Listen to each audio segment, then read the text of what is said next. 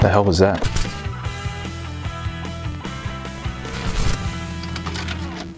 What's happening, my fellow ghouls and ghoulettes? Today, it's a very exciting video. Today, I'm gonna be doing an unboxing and review of the Trick or Treat Studios Child's Play 2 Ultimate Chucky. I have wanted this thing for the longest time. Now, usually I'd say I pre-ordered this thing ages ago. I bought this thing last week, and the reason why, and also thanks to Edgar O and their YouTube channel. So Edgar does a lot of content based around Child's Play merchandise, unboxings and stuff like that. A couple of weeks ago, they put a video up of the Trick or Treat Studios Child's Play 2 Ultimate Chucky, essentially announcing that there was gonna be a shipping delay. So there was a delay until this month, January 2023. However, some pieces had made its way into Australia and the UK. I dashed onto some Australian-based pop culture websites and I found Aussie collectibles that had them in stock.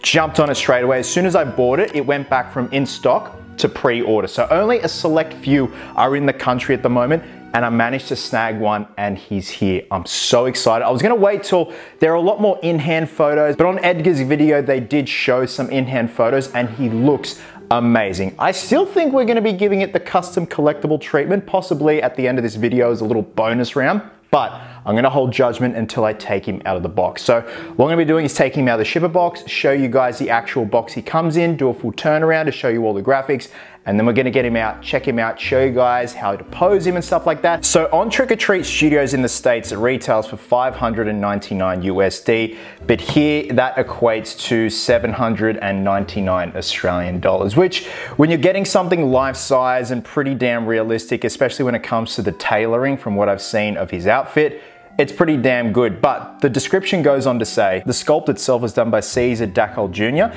The officially licensed 1-to-1 scale Ultimate Chucky replica is truly a must-have for any Chucky collector. This Chucky has been developed to be the ultimate collectible, offering posable eyes and the ability to change the head and hands to truly customize your display. The body of the doll is made using soft, flexible foam surrounding an industrial strength posable aluminum frame. To top it off, this item comes in a themed collector's box and stands at approximately 29 inches tall. A magnetic peg attachment system on the neck and arms allows for the head and the hands to be removed. Additional styles sold separately. So what they mean by is you can get the neutral expression Chucky, which is something I dig, and this is the reason why I hadn't bought myself one of these life-size Trick or Treat Studios Chuckies yet, because until now, they'd always offered the neutral good guy doll expression, and as cool as it is, I'm a fan of the snarling Chucky, especially from Child's Play 2. That is my favorite look of Chucky. So yeah, you can get the neutral expression, you can also get the face half ripped off expression. Now it says here the voodoo knife is sold separately. Now to me, that's a little bit shit. If you're paying this much money for supposedly an ultimate Chucky, you expect some accessories, especially whether it be the voodoo knife or also the Child's Play 2 Chucky boot knife accessory, the one where he jams it into the stump of his hand when he rips it off at the end of the second film. I think also, much like the Chucky that I did the custom collectible of several months ago, it should have the option to swap it out for the stub knife accessory. Regardless of that, it still looks amazing from what I've seen. So anyway, with that being said, let's open him up. Ooh, ooh, ooh. Oh, Nelly. Okay, oh, upside down. Shit, are you ready? Ooh. I'm not even looking at him yet, I'm just... Come here. Oh my God, he's beautiful.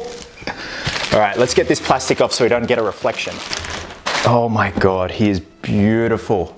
Absolutely beautiful. Check this out. It's got like a phony label that's been scribbled out, like a price tag on it. How cool is that? So if we just pan down here, the face already I'm in love with. And this is why I've held off for the longest time getting one of these life-size dolls, is because I'd hope one day that they released a doll with the snarl face. So we've got all the good guys insignia here, baseball hat, we've got the cowboy hat, the fireman hat, everything like that. Collect all the good guys accessories, ages 14 and up. So it's cool, it's got like teared bits here, got blood stains here. It's a damn cool looking box, and like I said, that phony price tag there, which has a scribbled out $99 mark. Pull him around here, we've got some graphics of Chucky as well. He wants you for a best friend. He can be a cowboy, a courageous soldier, a doctor, a superstar baseball player, batteries not included. You can be anything you want Even Charles Lee Ray. Good guys, he wants you for a best friend.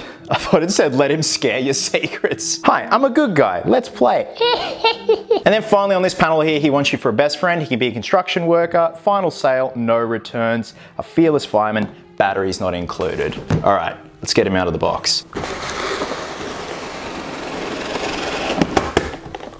What the hell was that? Okay. Oh yeah, that's the stuff. First impressions right out of the box, the tailoring is absolutely gorgeous, and yeah, it is like a very soft foam, like a poly foam that apparently has the aluminium structure inside of it, so he's able to be posed. That expression is absolutely glorious, and he's got a little hairnet on. It's adorable. This is incredible, and his overalls are like a proper corduroy and everything. And on the inside, you've got like blood stains and everything. So the box itself is also a collector's item. It's absolutely beautiful with the presentation. So let's see what we're going on back here. Okay. Okay, we've got the twisty ties on the back here. Oh my God, these things always confuse the shit out of me. Screw that, it's got some side cutters. That's better. Surely there was an easier way to do that. Okay, you ready to come out, buddy? Okay, minus the hands. Oh my God, look at him. Oh, he's beautiful. Absolutely beautiful. Oh, dude. See, look at that. That posing is absolutely beautiful. Just nice and organic. Okay, let's get these hands out.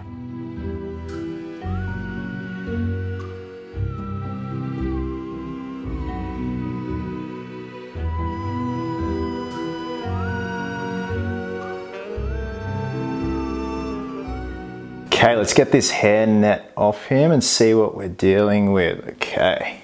Hair is beautiful. The hair just has a nice quality to it. Really dig it. Now, you can move the eyes around a bit. I'll show you that in a minute, but let's just futz with this hair a bit.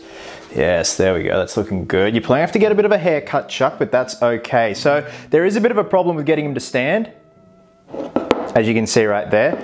So you may need some sort of stand system. I don't know what other people are using. Obviously, this is my first rodeo when it comes to a life-size Chucky. But in terms of making him pose, absolutely beautiful. You can make him sit down, I guess. If you want him in the sitting position like that, you can do that as well. Yeah, you're definitely getting a haircut, buddy. So I'm gonna show you how to remove the back of the head and change the eye position. So it's pretty straightforward. It's on a magnetized system at the back. Pull it off like so. And then you've got the swivel system on the inside here to move the eyes from side to side. There you go. How cool is that? And scary at the same time. That is a wonderful idea. And then when you're happy with your eye direction, just pop the back of the head on like so.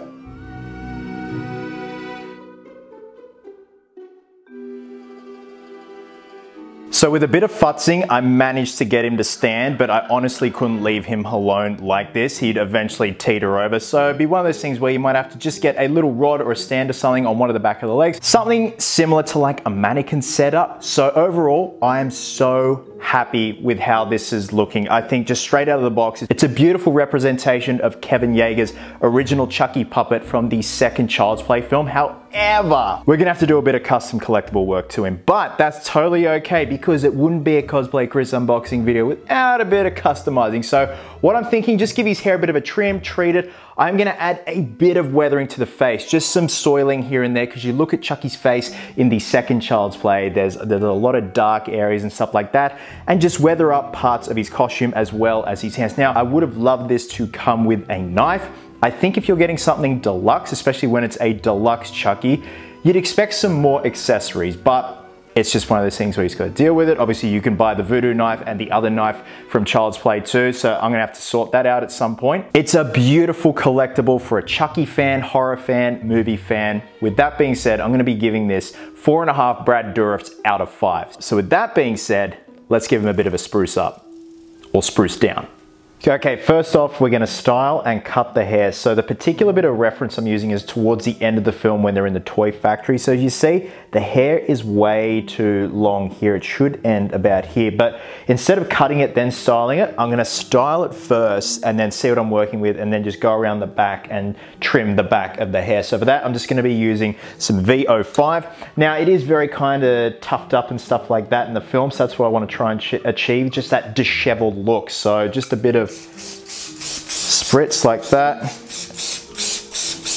There you go, just start to kind of mat it up like so. This particular piece has a full thick head of hair. Okay, so if I look there, the fringe is up as well. So the fringe may need a bit of trimming too. Cool, that looks pretty good to me. All right, time for a haircut, Mr. Lee Ray. So, how are the kids? How's Glenda?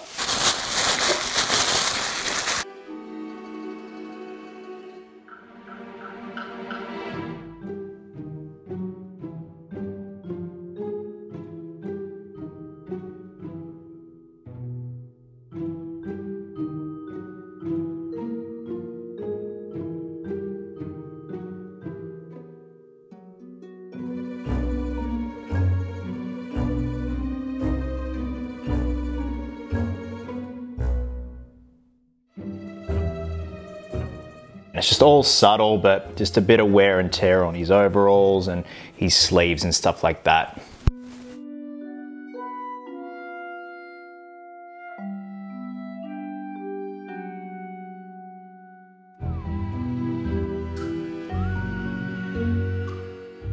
And there we have it, guys. A bit of hairstyling, a bit of hair trimming and some schmutz weathering, and he's done and dusted. I'm absolutely over the moon with the base look of this product. I think it's an incredible representation of the Child's Play 2 Chucky look that Kevin Yeager and his crew designed back in the day. Considering the fact that it doesn't come with the voodoo knife or the knife from the end of Child's Play 2, it's not a deal breaker, but when you're dealing with something that's supposed to be a deluxe Chucky doll, it would be cool to have some accessories and stuff like that. But regardless, I'm so happy to finally have a life-size Chucky in my collection. Again, beautiful representation of the Part 2 Child's Play with a nice cheeky snarl. Guys, wherever you are in the world, please have yourselves an absolute cracker of a day. Hope you're well, hope you're happy, be merry, be silly, and until next time, Ghouls and Ghoulettes, please always remember, cosplayers do it best. You want to get a beer? Yeah, let's go get a beer. Come on.